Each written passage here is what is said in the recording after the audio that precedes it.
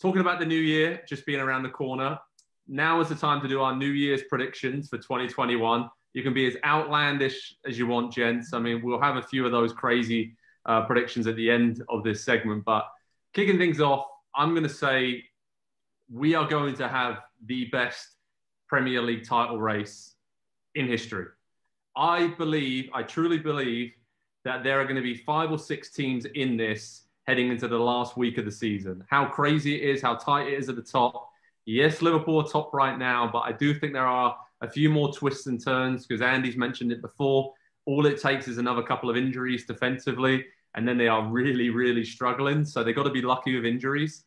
But for me, I think this is going to be the best title race in Premier League history. And I think there's so many other factors here with certain teams not in European action. So they're going to be pushing hard.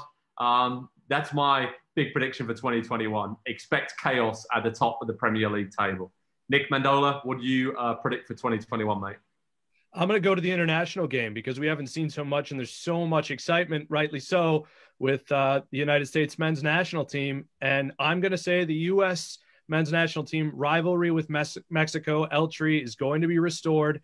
It's going to go to a Dempsey-Donovan type level where you were into very good generations for both nations.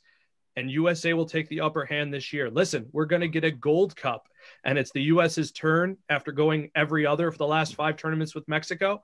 The Olympic qualifying, they're in the same group, which means they'll play in the group stage and very well could play in the final after both maybe qualify.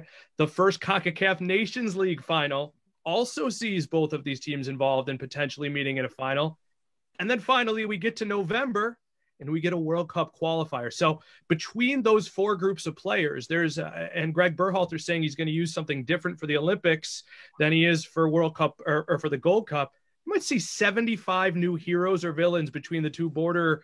I'm just so excited for this. I want to throw a shout out south of the border. A friend of mine, Jose Perez. I went to the snow game in Columbus. The USA beat Mexico 2-0. We both had a few too many sodas, and he came up to me and he randomly swapped jerseys with me. So I have a Blanco jersey in my basement. He has a US jersey in his basement, and we talk before every game. And this year it's going to go in our corner, Jose. And Nick, I can see you have a festive scarf on there, but it kind of looks like you're repping Mexico, if I'm honest. It is not. No, listen, this from MLS, when I covered the MLS Cup a few years ago. Toronto and Seattle up in Toronto. It was a gorgeous night. Good memories. Andy Edwards, what is your prediction for 2021, mate? I halfway believe this, so I'm halfway predicting it, and partially I just want it on the record in case it happens so we can go back and I can say, yeah, I called that at the end of 2020. Arsenal are going to be in an actual relegation battle. And I don't say that for jokes. I don't say that to be fun. They are so lost.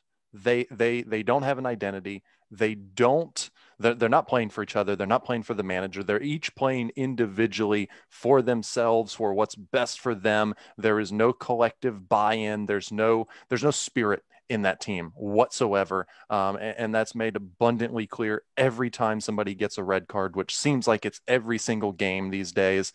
They've not won in almost a month.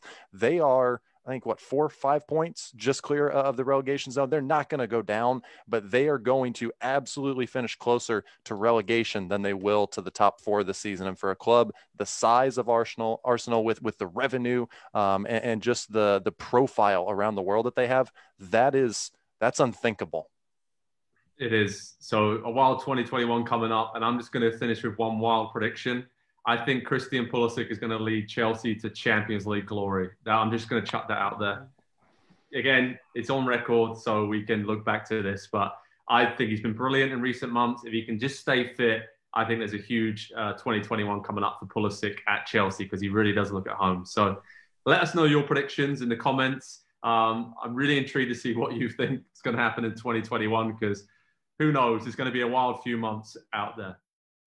Hi there, I'm Rebecca Lowe. Make sure you subscribe to watch highlights all season long and always join us every weekend at 7 a.m. on NBCSN for Premier League mornings. Plus, make sure you subscribe to Peacock Premium as well, where you can watch exclusively live 175 games and same-day on-demand replays of all 380 Premier League matches as well.